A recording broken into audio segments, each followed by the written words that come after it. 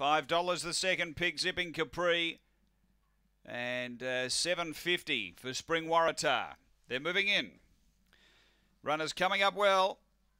Mixed graded 4 and 5. We're just about ready. They're all in. Light on, set to race.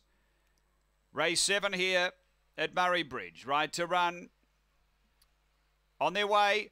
Good line out. Speed Artistic Genius came out running straight to the rail as the leader. Out by nearly 2. Filthy Phantom getting past it. Zipping Capri. Then came Louis V from Spring Waratah. They were followed by Zipping Francis, and out the back Blackpool Ivy up to the turn. Artistic Genius railed clear. Zipping Capri down the outside. Artistic Genius in front though of Zipping Capri, and Artistic Genius beats Zipping Capri. Third Spring Waratah. Fourth home Filthy Phantom. Then stiff upper lip Blackpool Ivy. Louis V along with Zipping Francis. The run here is around 22 and 60.